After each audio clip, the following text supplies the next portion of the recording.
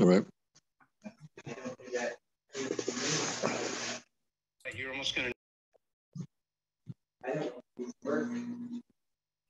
Then the arrow like this. Yeah, well, I got one in that pocket. You want it? No, the one's in my pocket. I don't think they're not comfortable. Okay.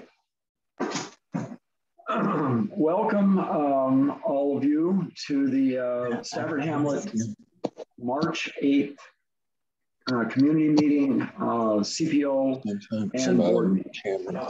Tonight's featured guest speaker is Jonathan Hengarten from Clackamas County's Transportation Department. He's been with us on numerous occasions in the past, and yet he still comes back, which we appreciate, and look forward to him updating us on the Stafford Road project, mostly that occurs around Johnson and Childs. So Jonathan, enlighten us. Sure. Well, good evening, everyone, and thank you for the invite from the Stafford Hamlet. As Bill mentioned, we've had a couple of these meetings where I presented, and this Stafford Road Improvement Project is already a year or so in the making. So I just wanted to give kind of a brief update.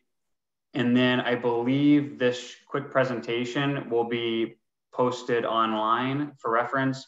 And we'll also have a short time of questions at the end as well. So let me see.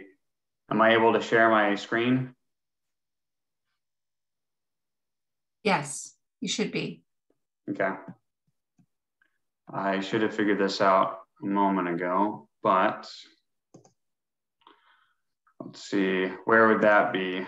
On the lower portion of your screen, there's a green button that says share screen. All right, can you see that? Yeah, perfect. All right. So like I mentioned, this is the Stafford Road Improvement Project, which is a project on a county road, and it's funded by county funds. And just briefly an update, since the last time we met, I think we had a presentation last summer. Since then, the second half of last year, we had a virtual open house, and we also sent out some postcards to nearby residents. So hopefully everyone had a chance to go online to that open house and look at more details of the project and provide some feedback as well. We got really good participation with that online open house, and we got a lot of comments and feedback from the public. So appreciate that. In January of this year, the design consultant completed their 60% design of the project. And a big piece of that was informed by those comments that we got from that virtual open house. And I'll get into more of the details of how those comments impacted the project a little bit later. This summer, we'll be kind of finalizing what the design footprint looks like and how that might impact adjacent properties. So we'll be reaching out to property owners this summer. And as always, we're really working hard to minimize any impacts to the properties along this project. In addition to the work this summer, we're continuing through the design process and continuing to refine that. And that'll continue all the way through 2023. So this year and next, we'll be doing design work. And construction is scheduled to start in 2024 and will likely take 2 full calendar years. A lot of that has to do with the extensive utility relocations that'll be required, and then just the scope of the work for the road work. And I think possibly the last presentation or the one before, we had said tentatively we might be constructing in 2023. We are scheduling that for 2024 construction now. Part of that is because of the roundabout that we're going to construct at Childs and the complexity of that and the extra cost required to do that roundabout option.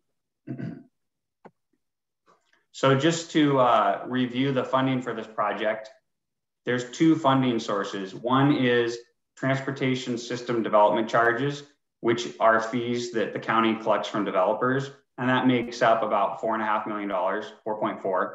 And then the second funding source is community road fund. And that makes up the majority of the funding at about 8.2 million.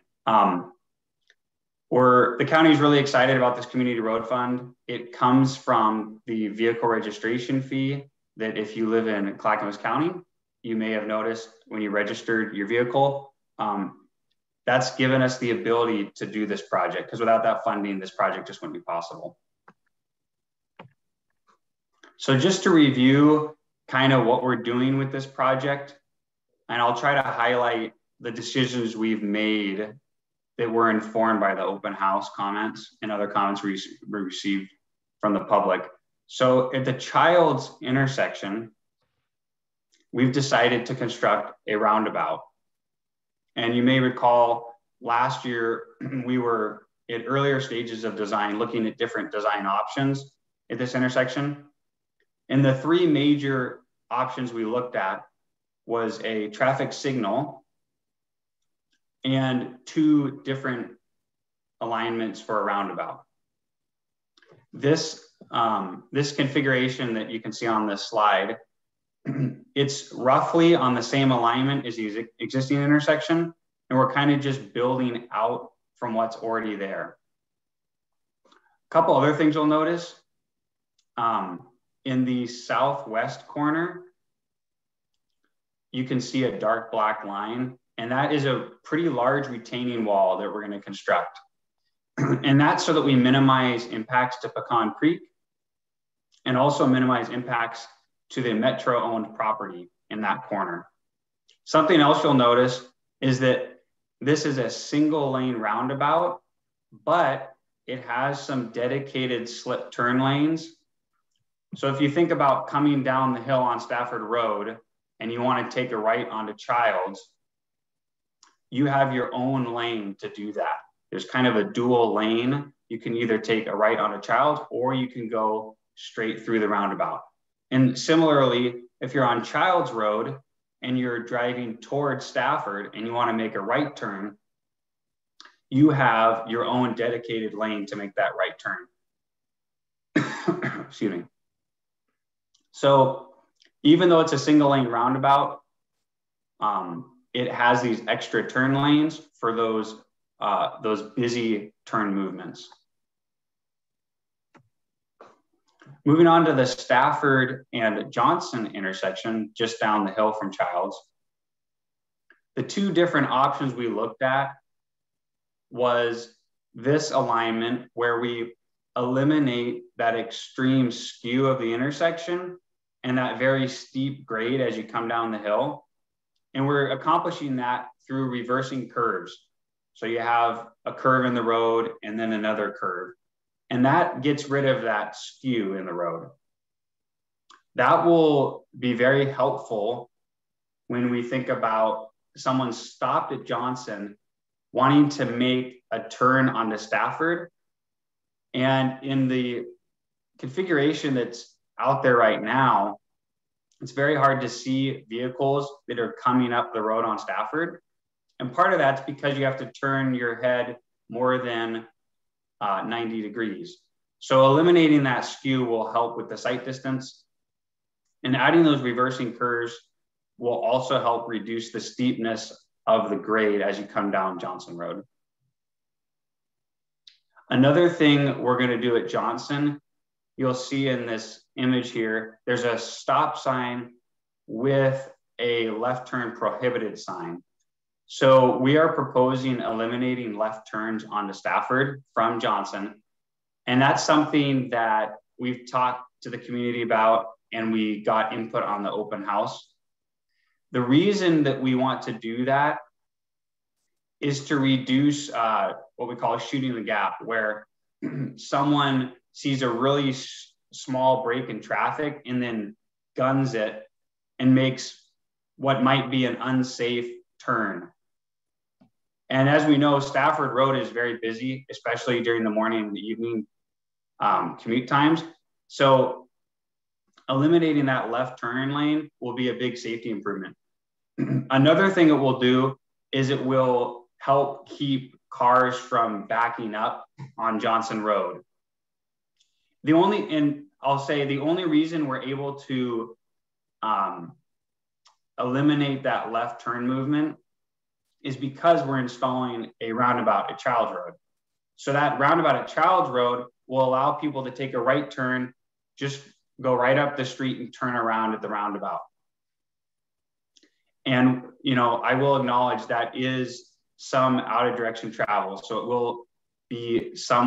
will take some extra time for people on Johnson Road, but overall it'll be a big safety improvement. Also at Johnson, you'll see we're putting in a dedicated southbound left turn lane onto Johnson. The purpose of that is to keep vehicles moving on Stafford Road. So if cars are sitting there waiting to take a left turn onto Johnson, the cars on Stafford can keep driving down towards 205 and they won't get as backed up. It also should be a safety improvement to help reduce rear end crashes for that same reason. So I've talked about the Childs Road intersection where we're going to construct a roundabout, and the Johnson Road, we're going to try to realign it to get rid of that skew and make the grade not so steep coming down the hill. Now, in addition to those two intersections, we're also looking at a really long stretch of Stafford Road where we're going to add bike lanes to both sides of the road. And the limits of this project, it's going to go from just north of the Tualatin River Bridge all the way up to the Rosemont roundabout. Now, the paved bike lanes will be 6 feet wide, and there will be a bike lane on both sides of Stafford Road. Early on in the design process, and I think we probably mentioned this the last presentation, we were looking at how best to do that street widening. And if you've ever driven out on Stafford Road, you know that it's very steep on both sides. So what the design engineers have come up with is to do the majority of the street widening on the east side of the road. So that'd be the uphill side of Stafford Road. And that will require a cut in the slope. And the reason we're widening on that side is because if you were to widen on the downhill side, you would end up filling in the concrete or have to build very expensive retaining walls along the whole project. So the approach we're taking is to widen on the east side, cut into the slope, and minimize impacts to the creek and save a tremendous amount of money from retaining walls. That's in the stretch of Stafford Road from the Tualatin River Bridge to Childs Road. Once you get from Childs Road up to the Rosemont roundabout, we'll do more of a symmetrical widening because the grades aren't so extreme. In addition to this widening, we are going to smooth out those curves as you're driving up the road by paving it and getting more consistent cross slopes and super elevations that meet actual standards, because the existing conditions out there don't meet standards. So we are going to make a smoother ride and a safer ride through paving.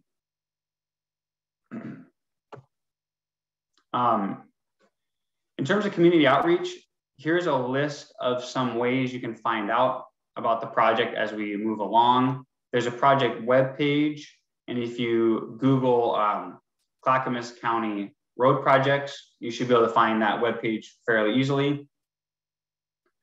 Also, like we're doing here, we try to give updates to the CLP in Hamlet and present at meetings occasionally.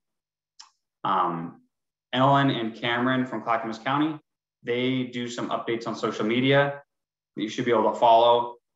And on our project webpage, you can sign up for an email list. We also send out postcards to residents that live close to this project. We've had one virtual open house. We will likely update the virtual open house and send out another round of postcards. And then the county and the consultants working for the county will be in contact with property owners as needed. Just a couple other highlights about this project. Another thing we've done, and I already kind of mentioned this, we have done everything we can to minimize impacts to Pecan Creek through the way we've designed the new culvert at Childs Road, by placing a retaining wall at Childs Road, and through some stream restoration that we'll do for Pecan Creek after installing the roundabout. Secondly, we've incorporated the driveway that is going to be going in for the new Stevens Farmstead Park, which is just west of the Stafford Childs intersection. Third, we have considered future developments in our traffic analysis, and we've incorporated that into our roundabout design. We got a lot of feedback about that, and that was helpful to make sure we're sizing this appropriately for future demand. And number four, we are still looking at construction staging for this project, and we are working to balance the safety of travelers on the roadway, the length of the construction, the accessibility to properties and the intersections that are really important, and looking at the feasibility of constructing this under traffic. So with that, there's a link to the project webpage, and my contact information is there as well. I think I could open it up to some questions if we have time for that.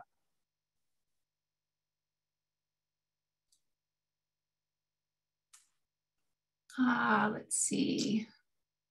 Andy Munson, you have your hand raised? Yeah, I got a question. I noticed recently that they moved the stop sign over there on Johnson where it meets Stafford. They put it way to the left. And about a week later, it got plowed. And then they put it back up in the same spot with the red stripe on it. So I was wondering, is that part of this process? Is there a reason that it got moved kind of out in the middle of the road? You know, I don't have a good answer for you. I don't believe the capital project group was responsible for that, but I'm sure there was a good reason for it. It could be that our maintenance department got a complaint about something, and so they were trying to fix another issue.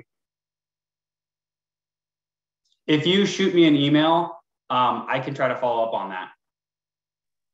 Cool. Yeah, I'll shoot you an email. And then I guess as far as the no left turns go, is that happening, or has there been any kind of, I don't know, maybe some kind of poll where it's like how many people are going to take a right and how many people are just going to disregard that sign and take a left? So nothing is set in stone until it's constructed, but literally. Yeah, but we have looked at different factors and considered the implications and impact of it. And so that is definitely what we're leaning towards. Speaking to the left turns, even if there's a sign, our design has a small center island, I guess you could call it, that will be quite a deterrent to left turns, which is just like a standard curb, 6 inches high. And it comes out just past where you could comfortably turn, if that makes sense. It'd be in the center of Stafford Road. Got it. Makes sense. Thank you. Yeah, good question. Hey, Bill Long, you have your hand raised. Need to unmute.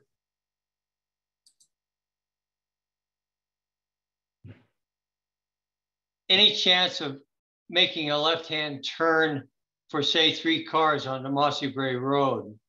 Now, what I experience is a backup like we're looking on the screen when I'm taking a left turn lane off of the Sipley Bridge. And people will either back up or they'll go into the bike lane to get around me. And I'm just waiting with traffic increasing for a couple of rear enders. Thanks for the question, Bill.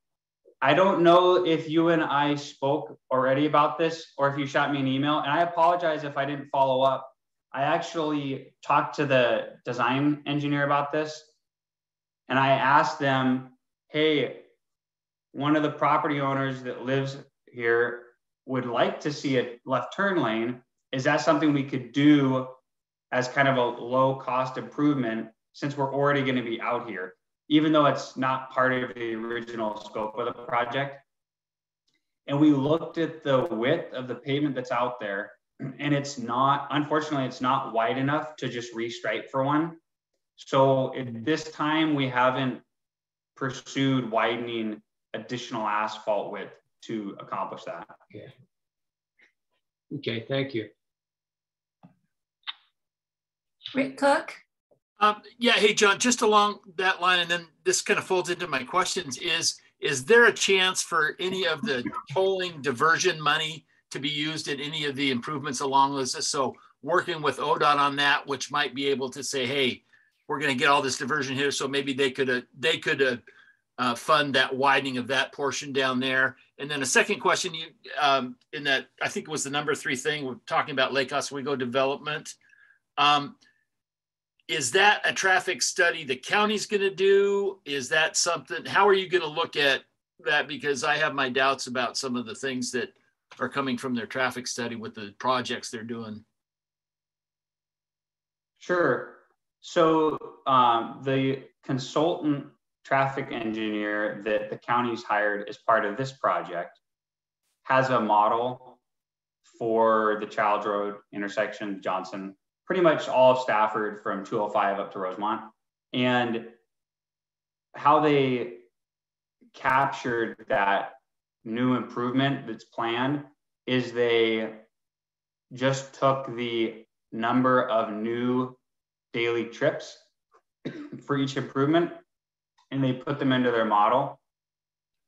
And the configuration that we have shown now will accommodate those extra trips. I don't know if that answers your question or not. So I guess just to clarify, so does that, like for the Rasique property that's on the northwest corner of the Stafford Rosemont roundabout, they're putting in athletic fields, a large playground, and now they've added a skate park. So are those elements all taken into that traffic study? I believe so. The email that you sent, I've forwarded that to our design engineer. Okay. And they've looked into each of those developments and put it into the modeling. Great. Thank you. Yeah.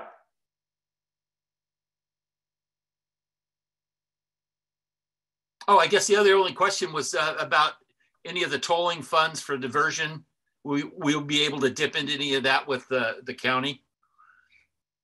That's a great question.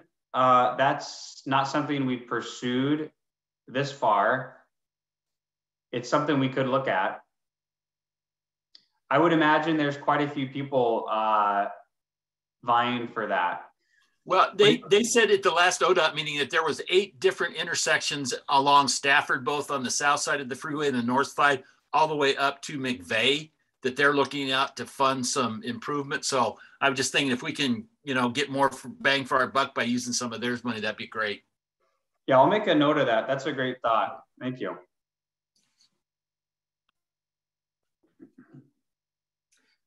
I don't see any other hands raised at the moment. Attendees, do you have any questions for Jonathan? Oh, Randy. Katie, John McCabe had some chat questions. Sorry about that. Yeah, you're right. Thank you. Maybe he can, I don't know if he can talk on this thing, but. Yeah. Yeah. So John's question was, what is the increased traffic on Stafford with the tolling on I-205? I got the same answer I do for Rick. I actually can't answer that off the top of my head. And I'll follow up and see if I can find more detailed information about that. I'm sure it'll be significant.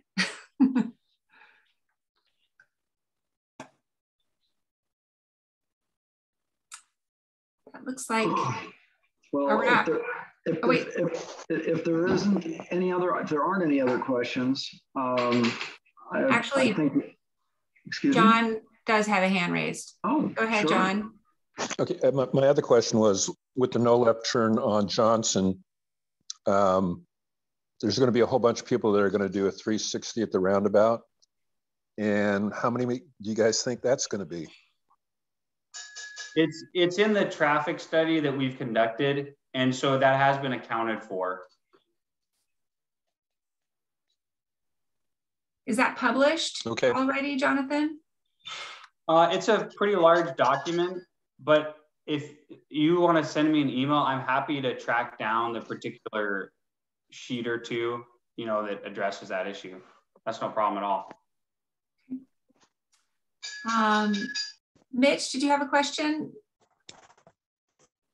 Yeah, thanks, Katie.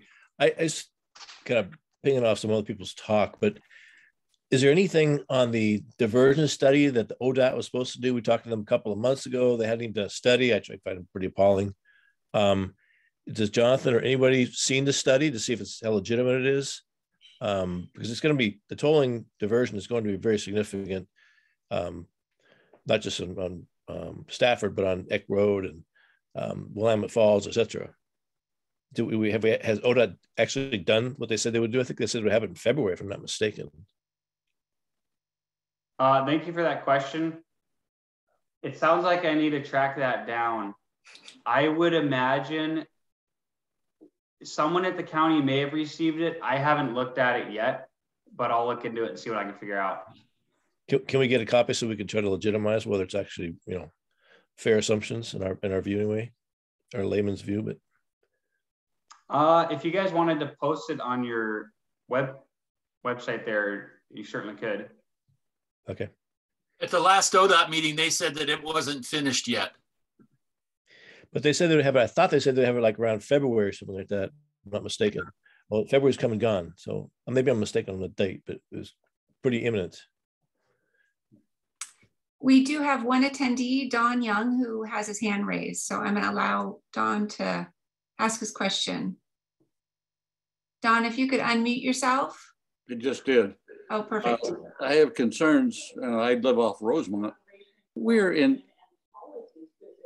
being made to pay the penalty for the tolling, which is going to clog up every road going north, south, east, and west. It's already bad. And all this planning is just making it easier for those people, but it doesn't solve the real problem, which is the tolling down on the freeway. Maybe the width of the freeway is important, but I think we missed the point in a lot of areas here. I don't know how much I can speak to that directly, since that's an ODOT driven project. I imagine the county will become a lot more involved as we have more information to look at. But I think it's a really good point you raised, that that's a factor we should consider, as that's kind of a new thing that's come along, you know, in the middle of this project.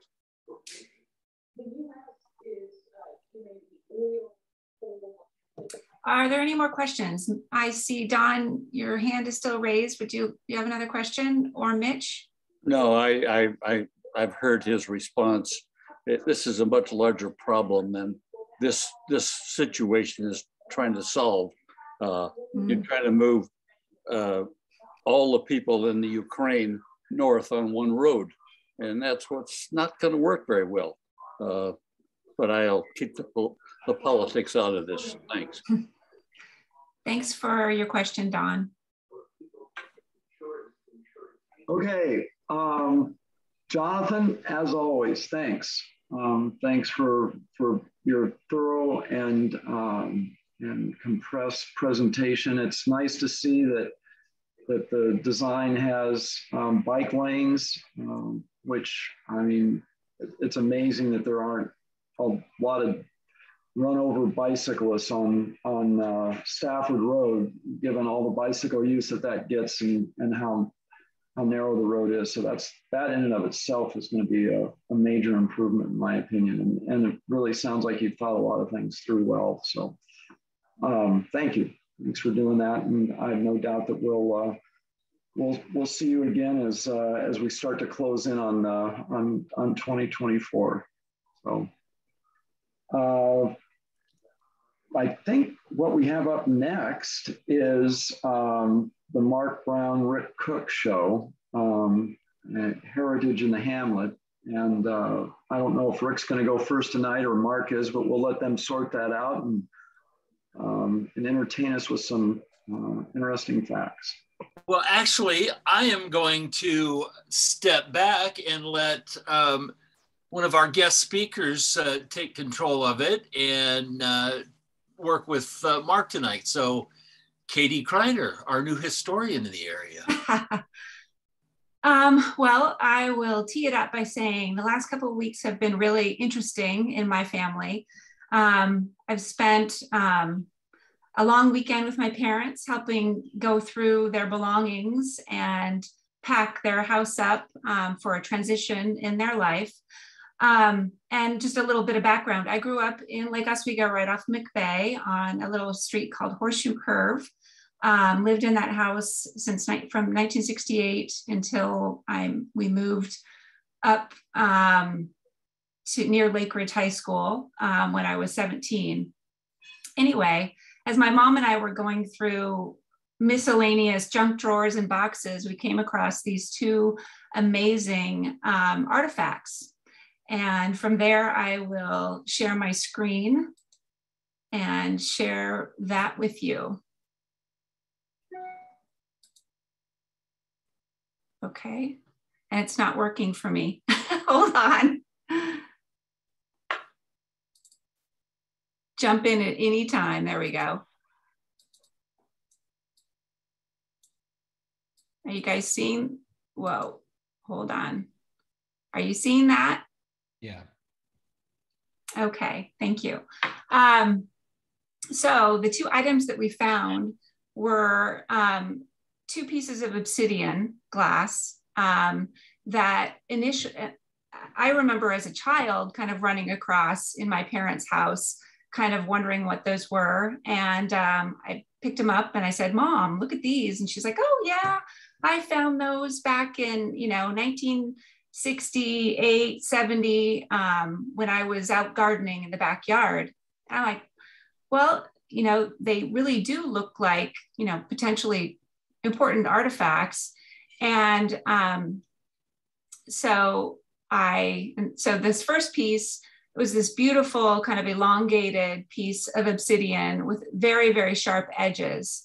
And I mean, they just naturally looked like they were ancient artifacts.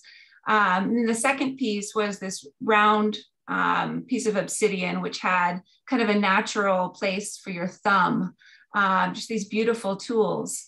And so I immediately jumped on Google and, searched for obsidian, Lake Oswego, tribal artifacts. And what I found was, which I knew nothing about, and I grew up in this community, spent my whole life here, was the history of the Burnett site, which is located in Old Town Lake Oswego off of Furnace and Church Street.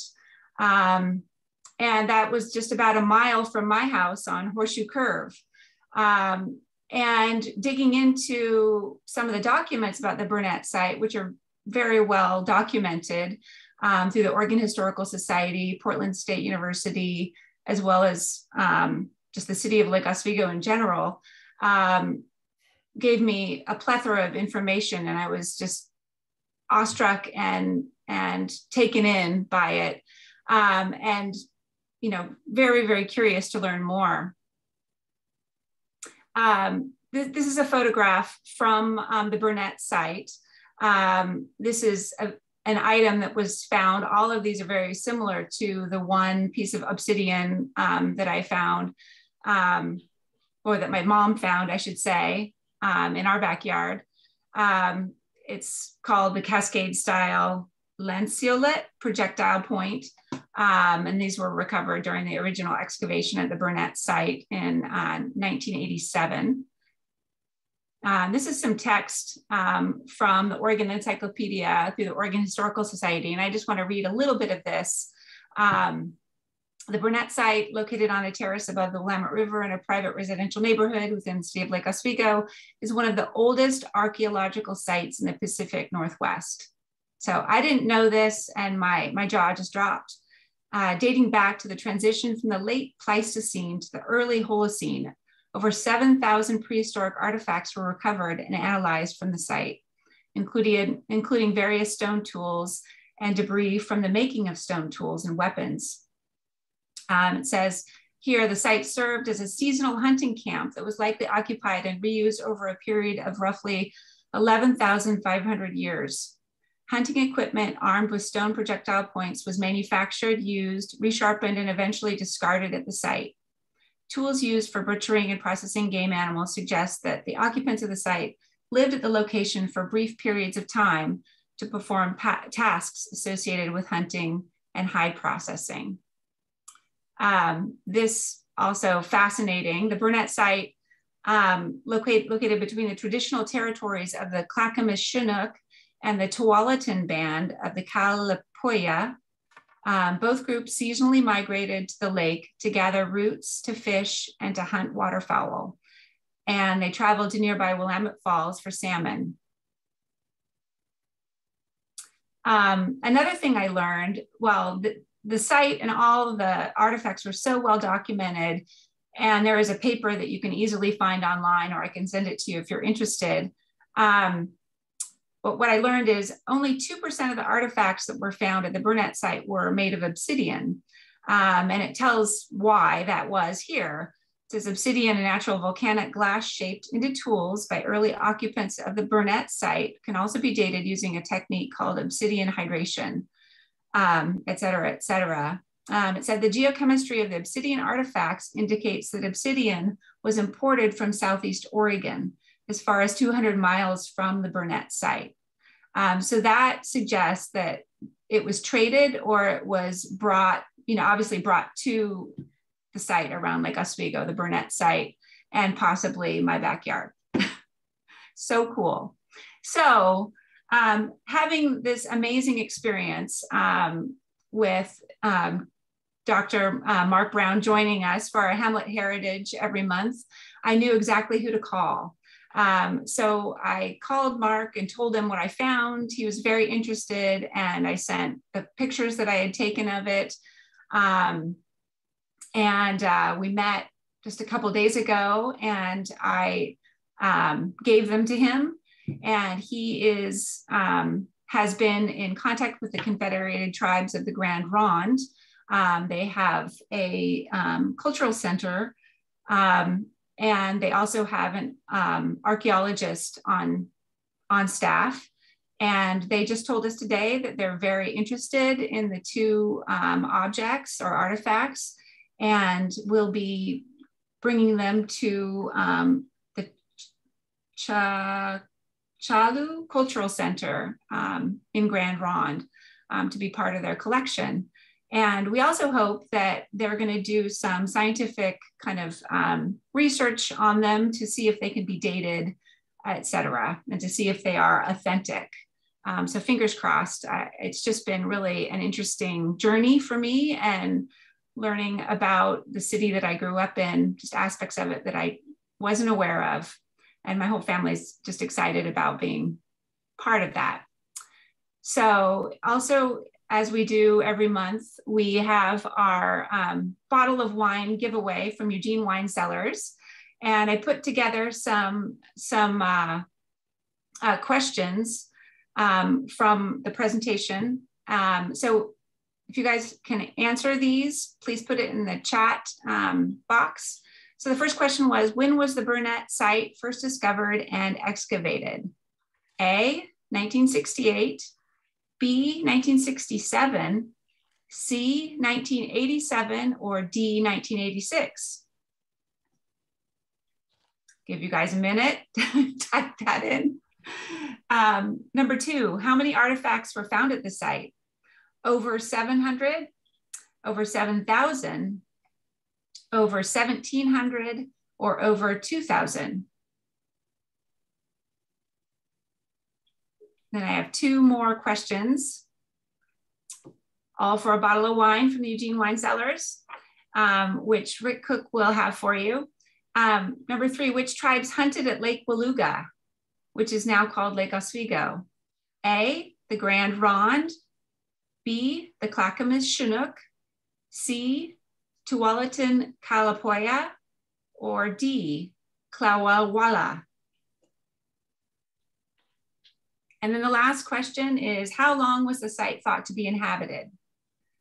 A, 1,150 years, B, 11,500 years, C, 1,700 years, or D, 10,000 years? And now I'll have to look in the chat.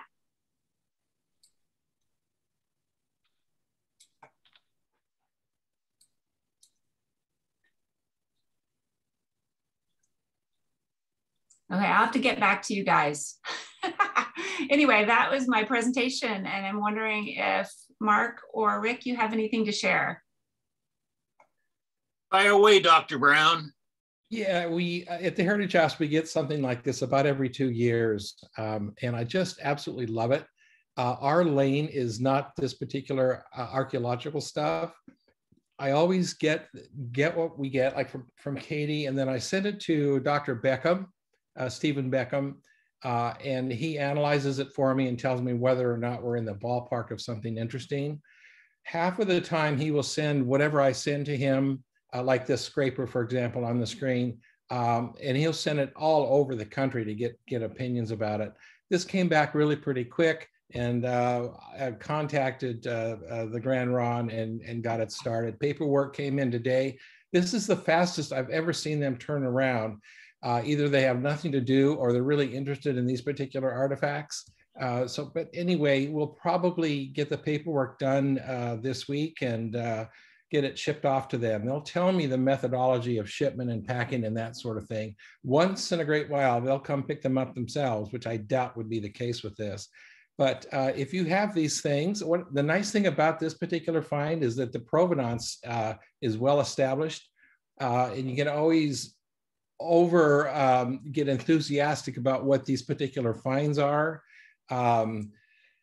You know, how do they get there and that sort of thing. So you can over speculate, but if these indeed are in situ artifacts, then this may have been an indication of a campsite. So, but we'll see. I'll probably go over to the neighborhood and climb over the fence and start digging and see what they have to say about it.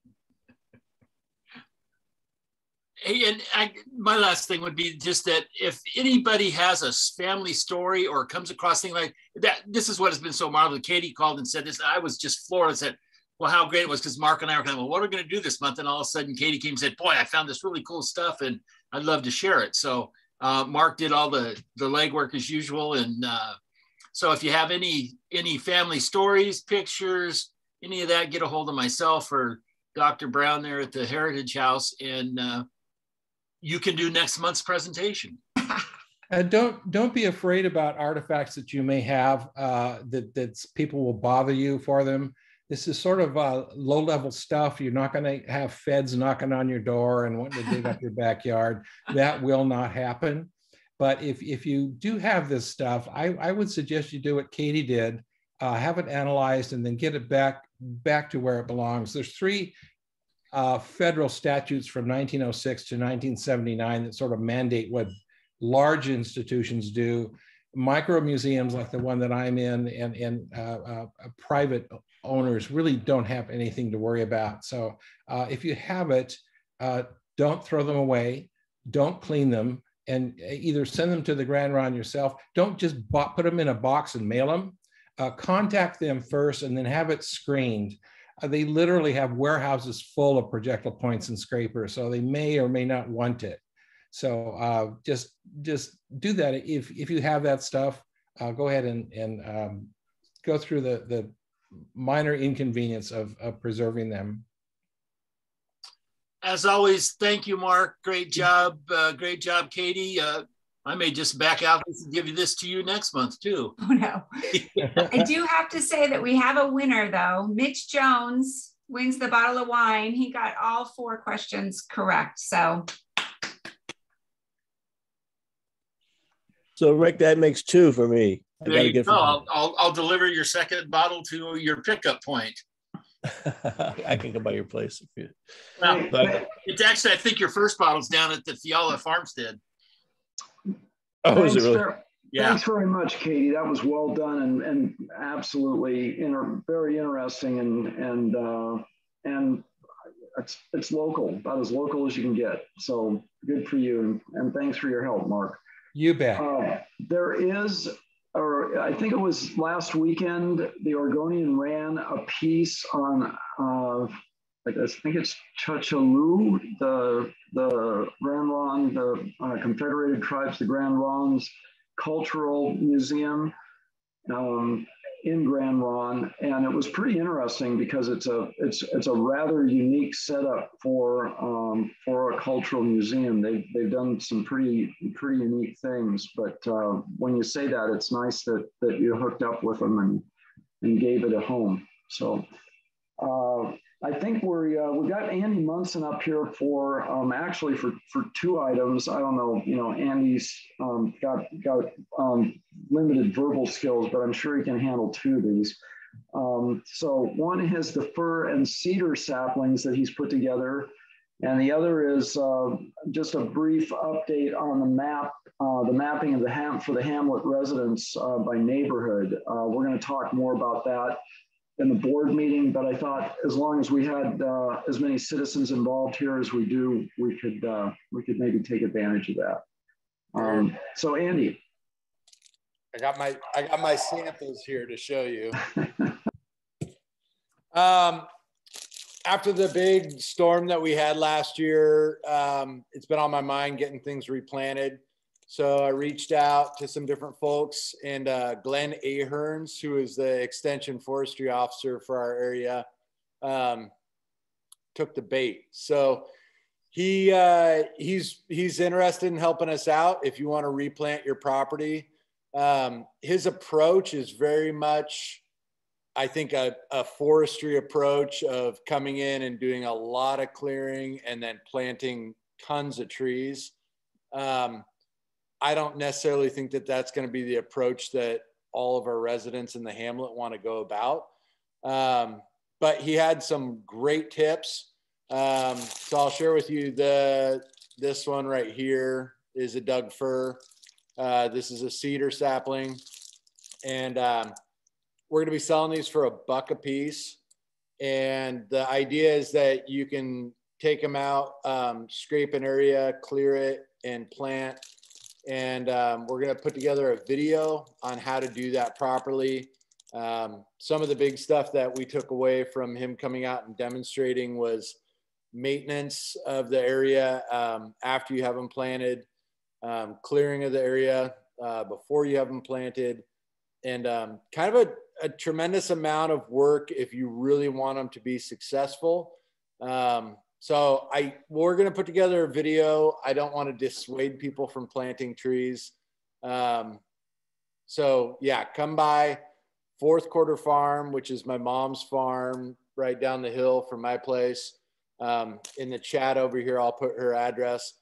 I'm going to go put 20 of these in her small cooler at the bottom of the driveway tomorrow morning.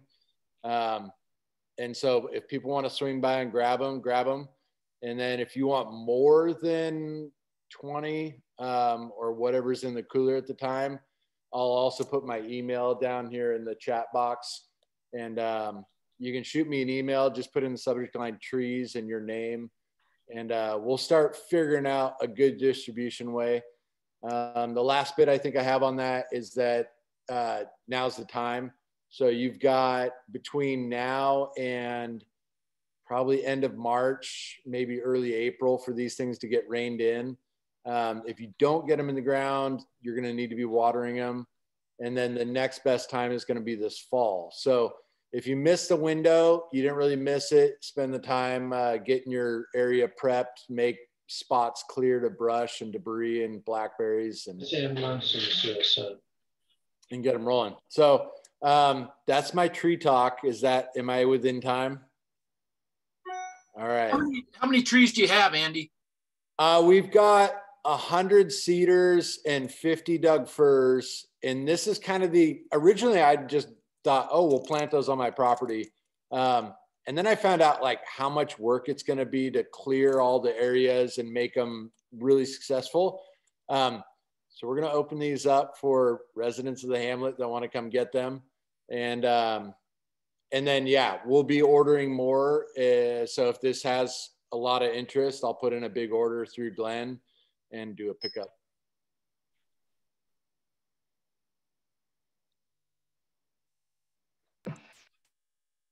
Okay, so do you want to give a summation of where you are with the map so people can kind of have this on their radar that it's coming? Absolutely. So I'm going to go ahead and open up a screen share here. This is my first time doing this, so bear with me. Hey, Bill, question. I audio only, but a question as far as will we be able to have a link on the website for these trees? Yeah, we're gonna work on a video that'll just talk about planting. And then as far as ordering goes, we don't have a digital format to take payment right now. But this being phase one, I think we might get the kinks worked out by fall. And then especially next year to be getting just tons of trees in the ground out here. I think it's something everybody I've talked to is excited about it. Something things, people can do with their kids. So yeah, we'll have that going. Let me hit screen share here. Okay. All right, y'all able to see this? Okay, so this is a sample of what the map's gonna look like. This is an editable version. You can see as I zoom out, 205 down here. This map specifically is primarily the Sweetbriar area, but we can use my property here.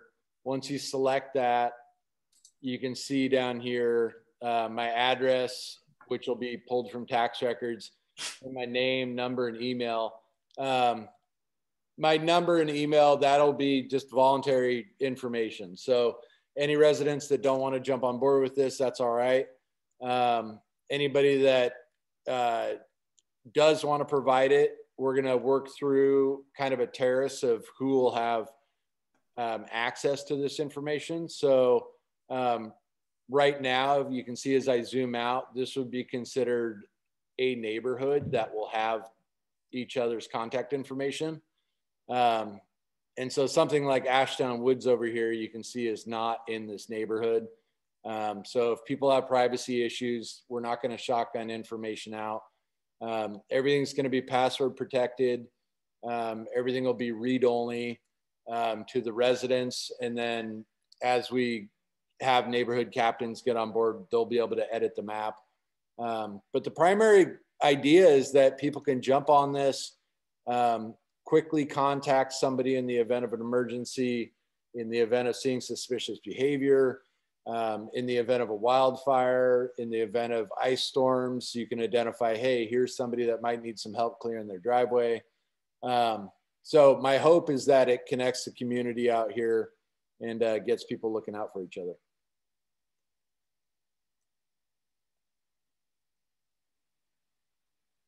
Oh, you're muted. Yeah, that's great. I mean, I'm on both levels, both the trees and the mapping.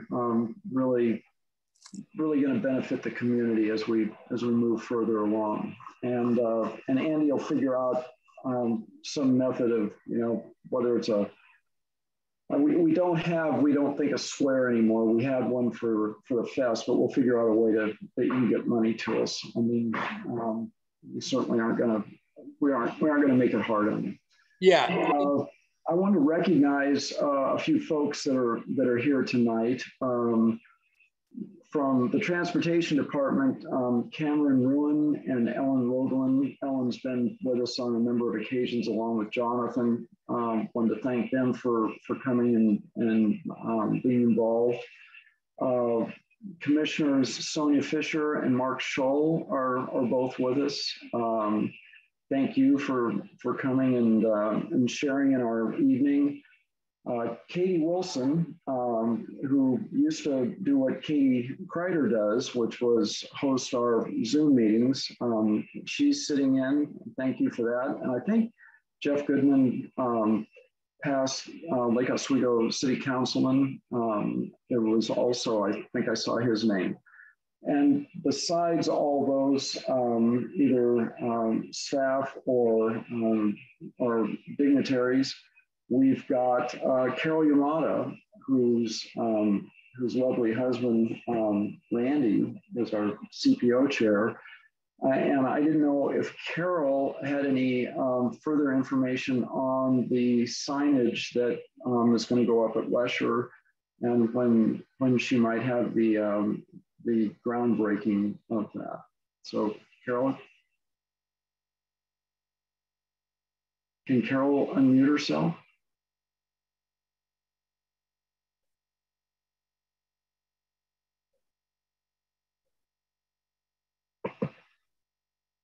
Carol was here. I don't see her on the attendee list. Well, anyway, that's fine. Randy, tell your wife that she was recognized and appreciated. So thanks to all of you for coming and being a part of this.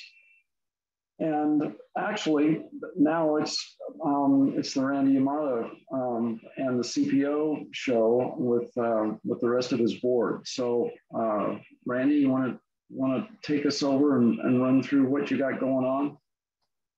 Okay.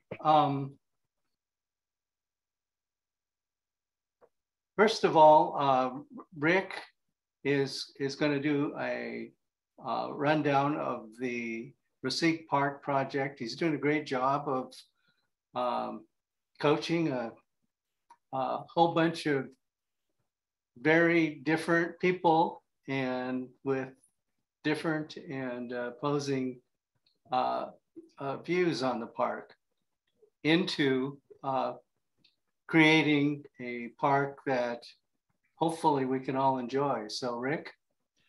Yeah, Katie, if you could bring up that first slide presentation. There's only 4 slides on it. It's about what the park currently looks like design-wise for the play area. Should be, yeah.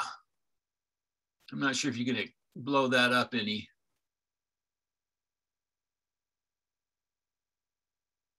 Anyway, meeting on Monday night, and basically, I know it's kind of hard to see, but so, and I can't move my screen around, but anyway, so the upper right-hand corner is where the skate park's gonna go in. That light area to the top of that is the maintenance road, which used to be the driveway to the Star property that went all the way up the hill. The circles, the red circles are picnic tables. And the field layout is pretty much one soccer field, a lacrosse field, and 2 softball diamonds. They're youth softball and, well, they're youth baseball. So it's not a regulation baseball fields, but just a youth baseball, and then and softball fields. So you can see where the parking lot is, the entrance, and I think there's another picture that. So here are some of the elements. If you go to that second picture, this is up to the northwest corner. The church is just to the where it says that Stephen Tuttle, just to that side up there. So this is the playground area that they've expanded. The blue area is a synthetic type of soft wheelchair accessible flooring, for lack of better call it. And as we go through, there's a couple other pictures. To the right of that, you see the 3 picnic benches there, but that's going to be covered shelter that they've actually expanded. They listened to the Palisades Neighborhood Association, and they moved the bathrooms to the right a little bit further. And then once again, the skate park is way off the picture on the right there. So there's about 3 or 4 different areas for the playground. You see the green area, that's a swing, a bucket swing, I guess, and some, I don't know if that's going to be synthetic grass or what they're doing there. And then just south of that is they're going to have logs and rocks and things to cause. So they've done a fairly good job of listening to the community about what they wanted to put in there. So you can go to the next slide. And then this would be just backed off, looking from the south up to the north where that picture was just there. So the upper right-hand corner there is the picnic structure. They're going to have a climbing element and a slide. That's the big tall things that's netted in so kids can get up there and climb and then slide down the slide. They have all along the wall there, from right to just to where the picnic shelter is. And then if you follow that path down, that's going to be increasingly more difficult climbing rocks. And the first one is just going to be pretty much paved, and then it goes into stairs, and then it goes into smaller rocks and then big rocks. And then there's another slide there. So that's the picture of kind of give you an idea of what they're thinking, trying to keep it very natural and so forth. And the next slide, this kind of gives you a better idea where that's all going to go in. So you can see in relationship to the athletic fields, to the bottom left-hand corner, that gray area, that's kind of horseshoe, that's the driveway where it's in the drop-off area. Bathrooms are up to the top. There's a maintenance shed up to the right-hand side. And so that's kind of the current layout. At the meeting, they didn't talk about a lot of the things we wanted to talk to about. With the addition of the skate park, they're going to have to add some parking. They didn't have a number. They haven't redone the traffic study yet. They are supposedly looking hard at all of the projects combined between the aquatic center, the park, their Parks and Rec complex, the offices, the golf course repair or redesign, and the Rasique property. So that study is not done yet. They're also going to have a study funded by the ARPA dollars, which is the American Rescue, whatever, I can't remember that. Anyway, they're going to study from the roundabout down to McVeigh and 43 for down the road when they need to improve things. So there's still work, a lot of things that are, well, we're not done with that yet. We're not done with that yet. And then Katie, if you can go to the last picture I said, it'll give you a timetable of what they have planned, how the park's gonna, I guess basically the next timetable. Just got this from Chris Durkee of the Palisades Neighborhood Association. And just so you know, like I said, we had a meeting on Monday night. So the project team is supposedly going to be submitting their final land use piece in the next 2 weeks. The city gets it.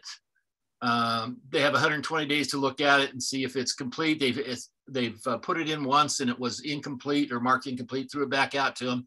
So they're resubmitting it. Then it goes back into the planning staff, and then it goes to the Development Review Commission, and they'll look at it. And if they approve it, then it goes to the project team and they put it out.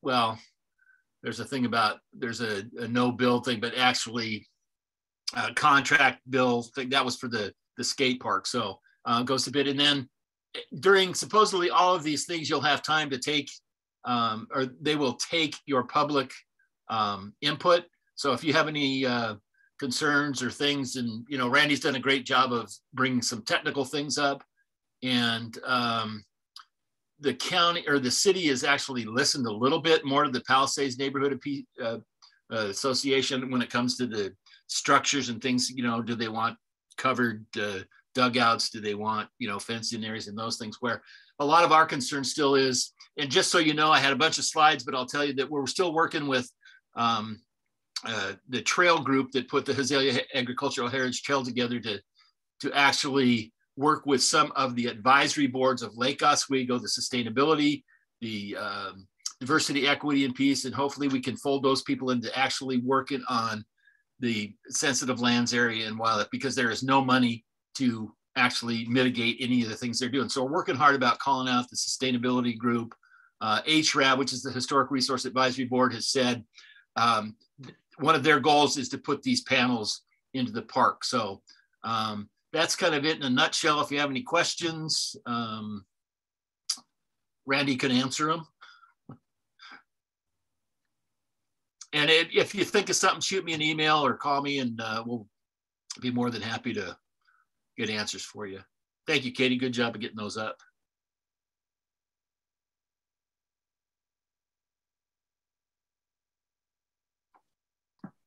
Next up is John Gabe, and he's going to do Rich's S&H conditional use violation, the 2451 Borland Road parking lot violation, the Dollar Street School, and give us some kind of an update on some of the details of the I-205 tolling update, which seems to be, there's a lot going on outside of the engineering and a lot of community stuff. So if John could do that, I would appreciate it. Okay, well, I'm slightly out of the loop. Just got back from Europe. Took my daughter to Oxford and stayed there to see Europe, and we came back at the very end of this last month. On all I keep on getting emails on is they are working on S&H and the illegal parking lot. They're both on the radar. They're being reviewed because neither of them are conditional use correct. If Rich is here tonight, he would possibly know more than me. The tolling, Randy has sent out stuff. You sent out stuff that's very accurate on this. And as far as the Dollar Street, if nobody's heard, they had a huge runoff last week, and DEQ came in and told them that they had to put tons and tons and tons of rock in there to stop all the slides. And I don't think it's going to hold, and they don't allow us to see the what's been put out by the engineers on this. John, was that it was just water running off the site? No, it was water, sand, and mud. It covered all of Willamette Falls Drive. And so some kind of agreement was made between DEQ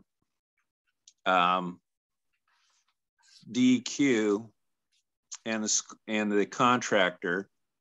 And from my house, watching the trucks go by daily, and I was told it's going to be for a 10-day period, they're going to be bringing in this rock because the land isn't holding.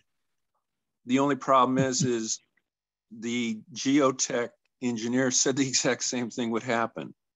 And rather than going, well, I guess we bought a lemon of a piece of land, they just went forward. And it's really scary seeing all the topsoil just in piles, and it's wearing away daily because of the rain. And I just think nothing will be able to be restored there for planting. I think it's just going to be a concrete jungle. How about their LUBA appeal? Did they drop that, or are they? No, the appeal was heard, and they're supposed to be whatever the judges have decided on it. To my knowledge, nothing has been decided yet. But I guess I would like to mention one more thing of an issue with the school district. Their annual audit, which was due 12/31/21, still has not been turned in. and they've gone 2 months with no Oregon Department of Education funding, and they don't want anybody to know about it.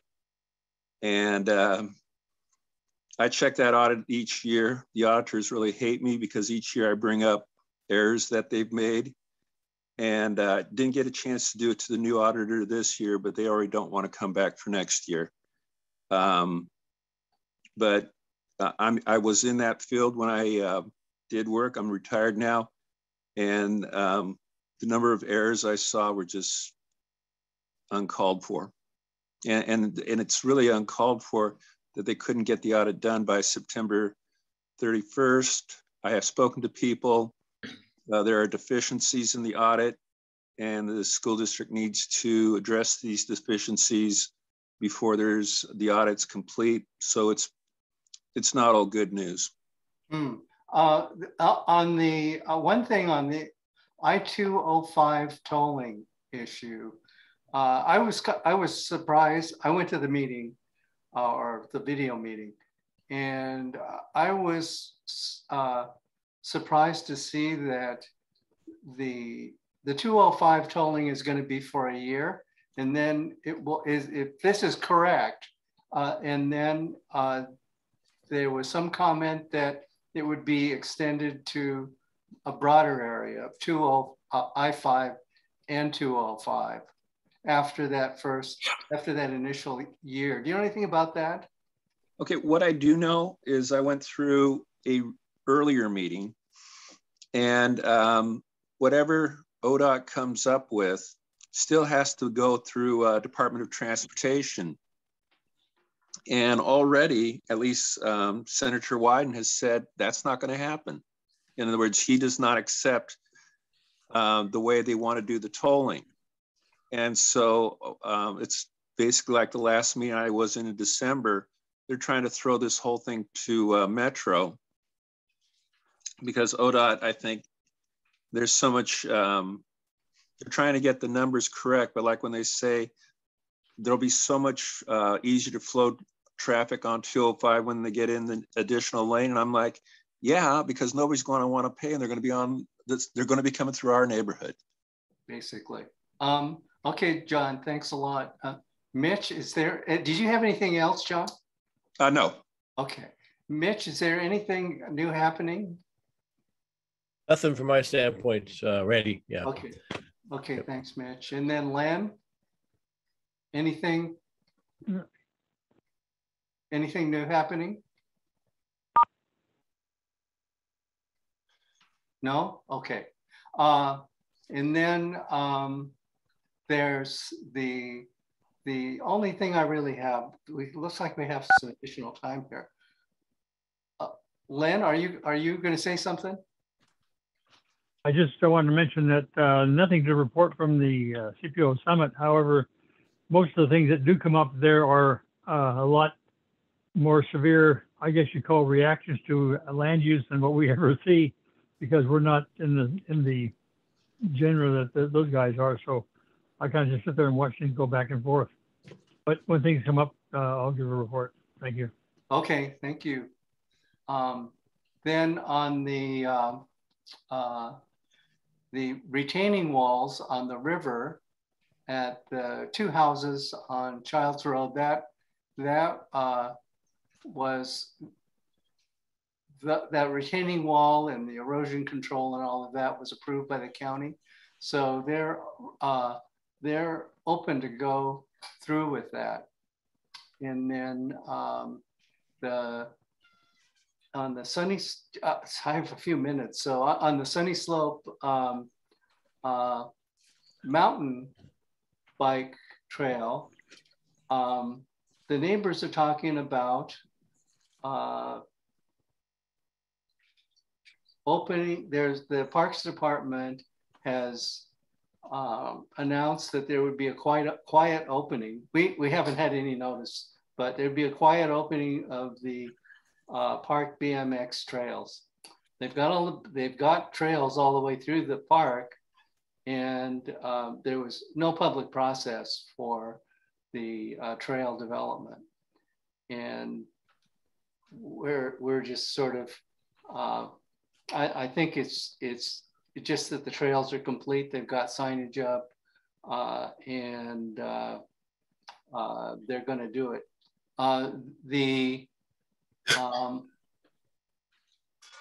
Rick? Oh, no, Rick's just good. And then if Katie's on, I sent her an email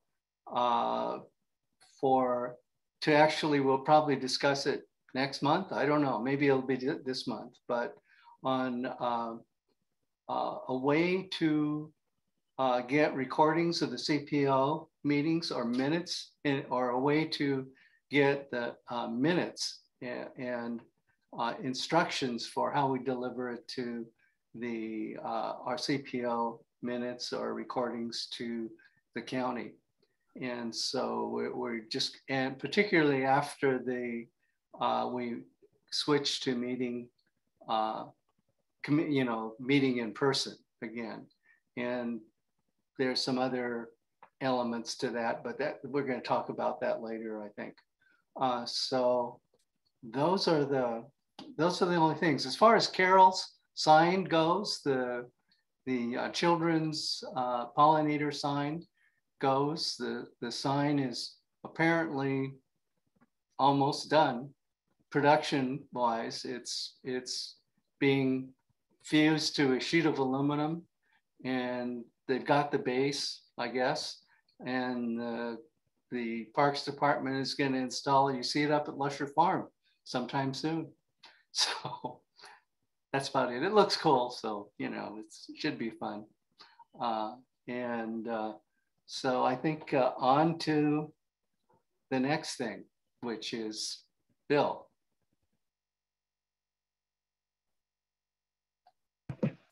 Thanks, Randy. Well done, all of you. I hope the community realizes that with all the issues that come across the CPO's collective desk, you folks really do a good job of not only staying on top of things, but also giving us a voice and giving the community the opportunity to have a voice in what's happening. I don't know how we did this and when we were at such minimal numbers of folks being involved, but it's great to have all of you. So thanks very much. So having said that, I think we're at a place where we can move on to the board meeting, and we're actually a little ahead of schedule, and the CPO board can take full and complete credit for that. So thank you.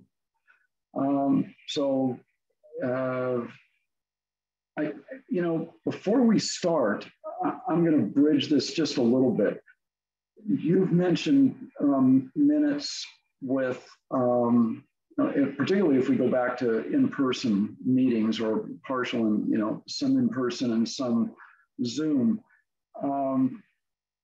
I haven't talked to Kate Roth about this, but maybe that's a conversation that Randy and she and I can have insofar as getting some kind of budgetary support to have her take minutes as well for the CPO. I think there's a lot of things that transpire there that it's pretty incumbent to have the details right. So anyway, now we'll move on to the board meeting. So calling to order, we've got an agenda which hopefully all of you have had a chance to peruse. And I should say that the point of having us approve the agenda, I mean, it does, particularly the way I handle it, seem like a formality. But if there are things you want to add to the agenda, don't hesitate to bring those to the dance. I mean, you can also do that before we ever get here.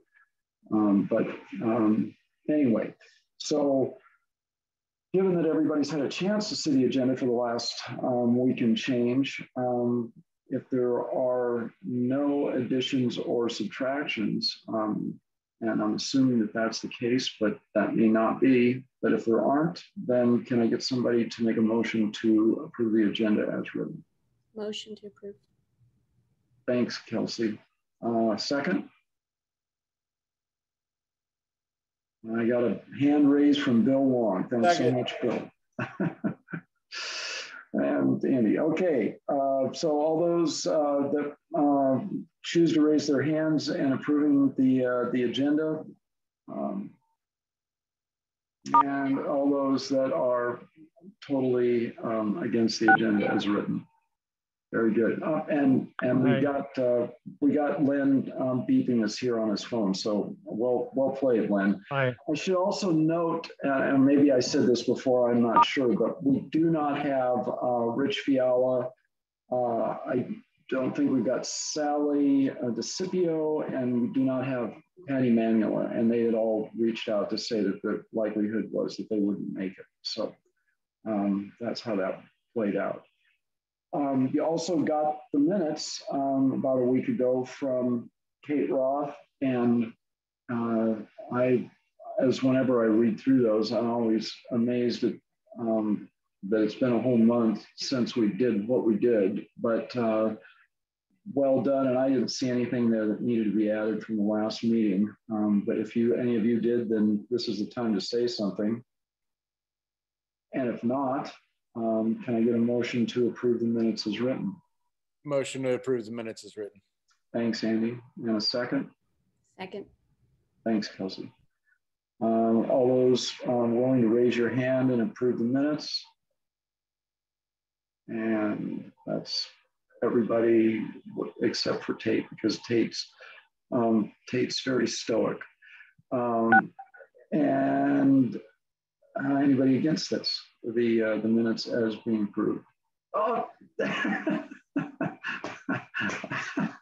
no, not now, Tate. I was kidding, man. Oh, okay. Well, Tate definitely is not a fan of the minutes, so we'll take his changes in writing. Treasurer's report, Bill Long.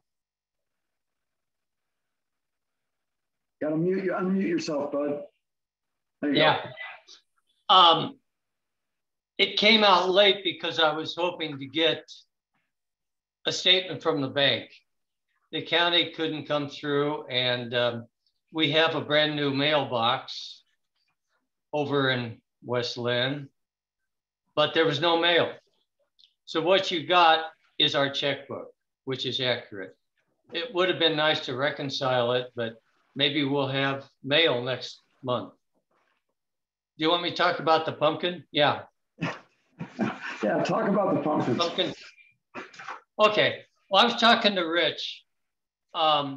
Based on if you throw a golf ball at your neighbor's house or a couple of them and ask them what's the Hamlet and what's the mission and who are they, nobody really knows. I really believe that. And one of the ways I thought, Rich and I were tossing around ideas, and I was thinking, how about some Hamlet pumpkins?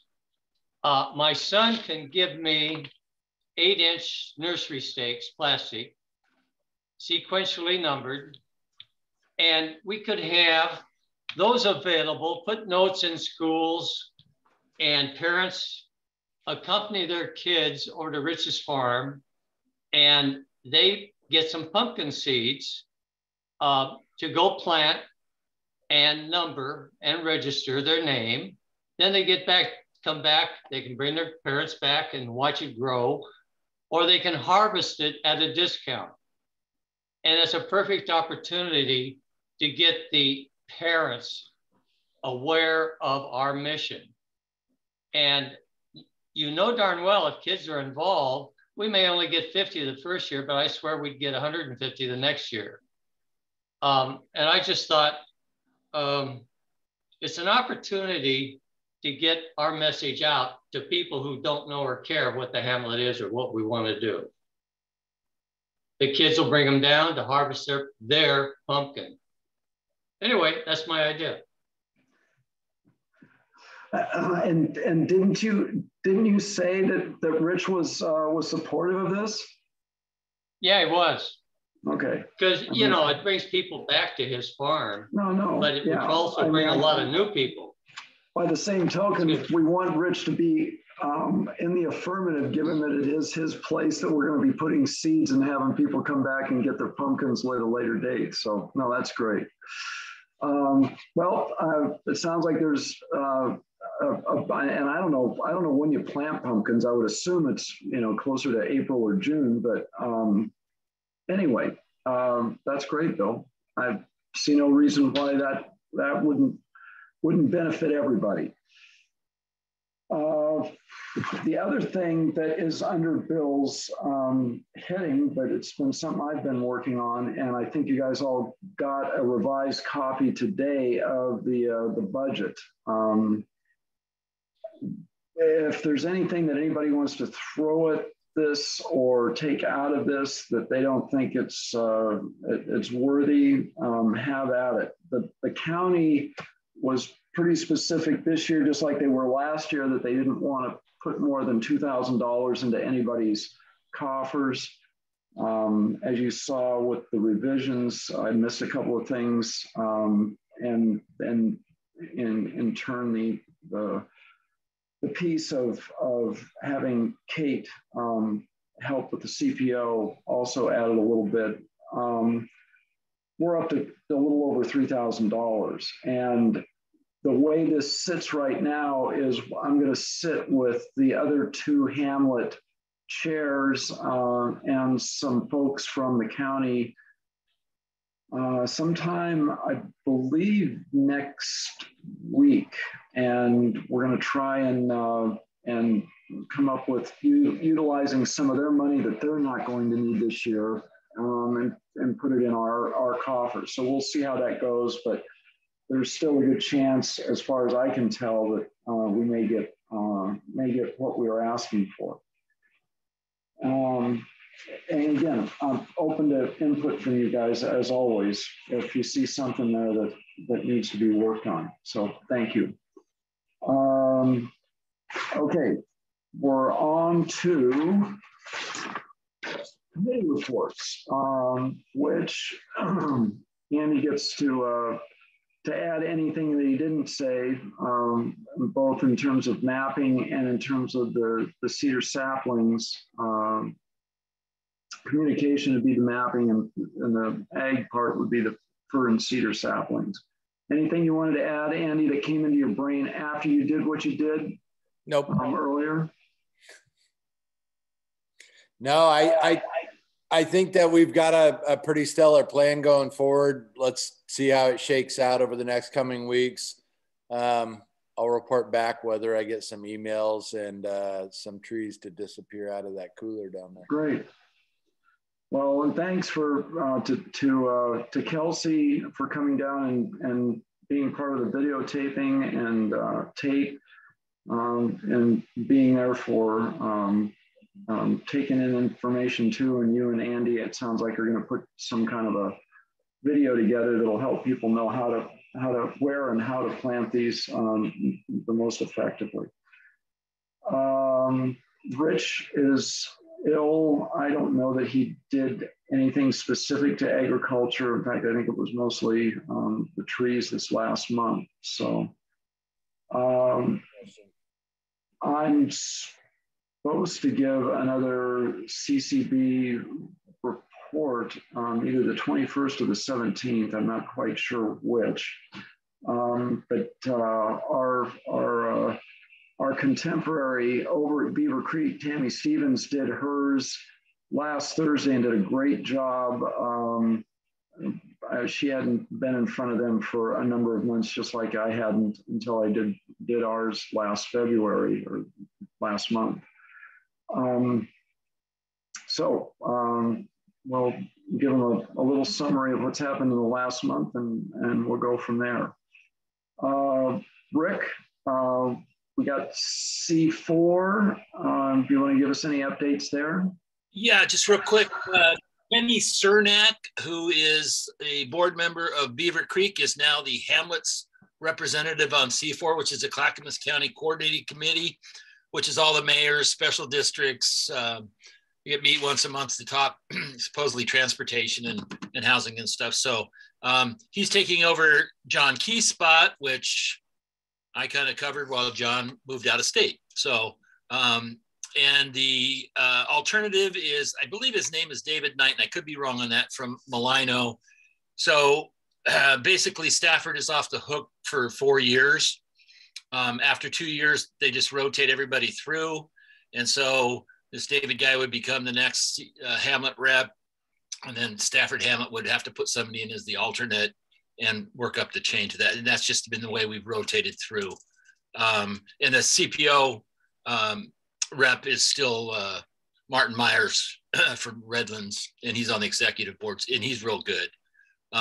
So that's the C4 thing.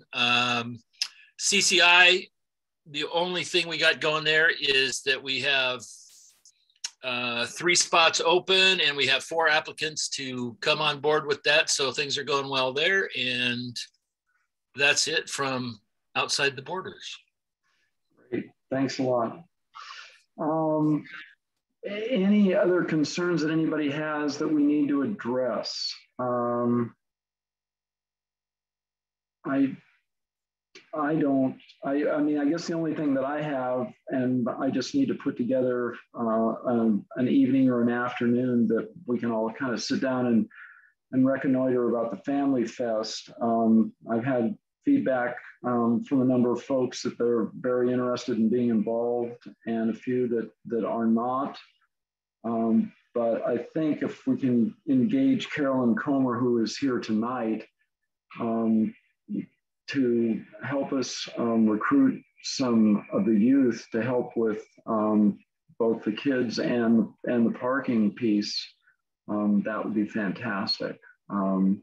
So maybe we can hook up, Caroline, and let us know how your schedule looks and what you think is possible.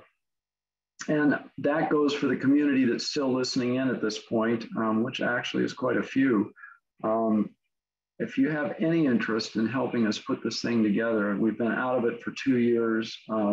We hope that we're not being naive and thinking that COVID is in fact under control and is going to wait until we pull this off, which will be the second Saturday in September, and I want to say I think it was the 10th. If we can get enough folks put together, this shouldn't be too tough, because we've got definitely some history here. But anyway, that being said, anybody else have anything? Up, there's a waving hand, and it is Rick Cook. Rick Cook, unmute yourself, buddy. Thanks to Andy Stevens from Beaver Creek to correct me again that the alternate is Derek from Malino. But the other piece is there's going to be a skate park initial meeting that is going to be April 2nd. And I'll get that information to Katie or whomever. We can post that on the board. I just forgot to mention that earlier, and I looked at my notes and saw that. So the skate park, $800,000 going in the northwest corner. And there's lots of us that think that's going to attract lots of traffic. So anyway, thank you. Thank you. It looks like John McCabe has his hand up. Did you have a question, John?